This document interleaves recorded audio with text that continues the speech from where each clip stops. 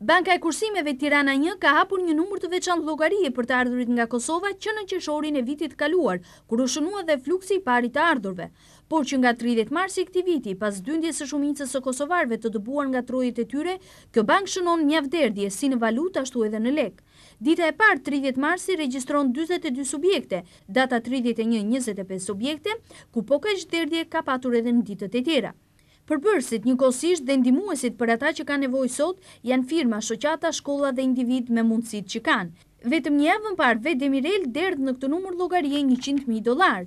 Shifrat më të mëdha të ndihmave arrin nga derdhjet në lek. Gjithsej, derdhje valutore janë bërë 15 që kryesisht janë të kosovarëve që jetojnë jashtë Kosove.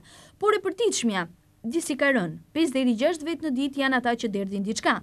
Të gjitha ato që janë derdhur deri tani në këtë bankë vetëm janë raportuar dhe që këtë tutja ato do të kalojnë në degën e thesarit.